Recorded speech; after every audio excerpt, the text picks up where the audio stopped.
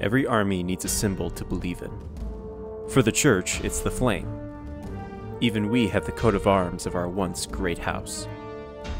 It's a banner to all those who follow us, inspiring soldiers and leading the charge. One soldier has held the banner of the East for countless campaigns, but has since taken up a new banner, one befitting her new mystical mount. This veteran is named Nereid.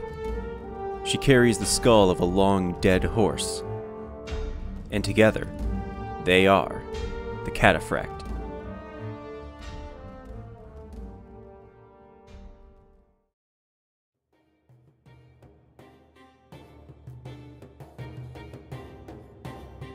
As stated, Nereid is a veteran of many wars, fighting on the behalf of the Levantine Sultanate, a mighty nation in a distant desert.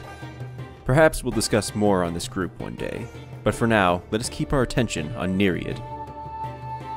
She was the banner bearer in several battles, many of which she was the sole survivor of. Leading the cavalry charge, cutting down foes with her spear, she became a symbol for her people, the Eastern Herald. But for all the glory of battle, it was wearing down her soul. She had lived to see all those around her die. Her comrades, her friends. It took its toll on her. The only companion that still stood by her side was her horse, Cargadon, her faithful steed since she was young. They had survived all those near-suicidal charges together, forming an unbreakable bond, which is what drove her to do what she did.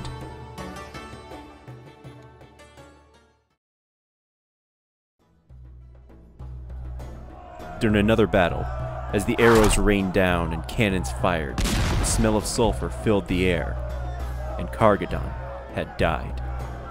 He suffered a lance to the throat. Nereid knelt down, mourning the loss of her one true friend. It was then that something snapped within her. She couldn't abandon him, so she worked up the courage to do something. She returned from the battlefield, dragging the burnt and twisted corpse of her horse. She approached a temple, guarded by two giants who blocked her entrance. She quickly disposed of them and continued to march into the temple, until she found the artifact she was seeking. Chained up in a safe and glowing with a blue aura, she used her spear to break the chains binding the mystical artifact and unleash the arcane powers inside. Whatever was in that safe was able to bring back her steed as a fiery ghost. And together, they flew off into the night sky.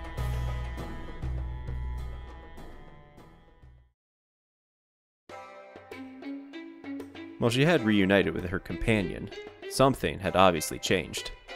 Cargadon was no longer flesh and blood, but rather bone and fire. Moreover, he now spoke to Nereid, whispering to her, and the creature now fed on the dreams and nightmares of others to sustain itself. But he had returned, and the two were now soul-bound together. Her betrayal of the Levantine would not go unnoticed, so she was forced to flee from her homeland and make her way to the estate. And it was here she would sign on in the service of the heir, carrying the new banner of her ghostly companion. She is just, if not more effective in battle with her new steed. They work best in the front or back rows.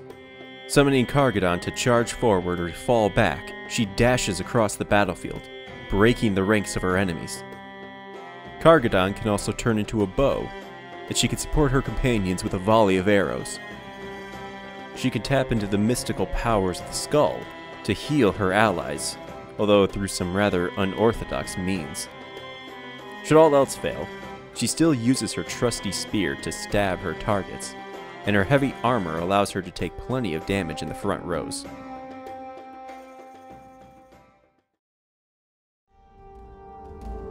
Nereid and Cargadon's bond has surpassed even death.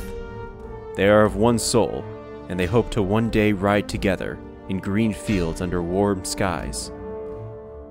Until that day arrives, she will continue to lead the charge against the monsters of the estate.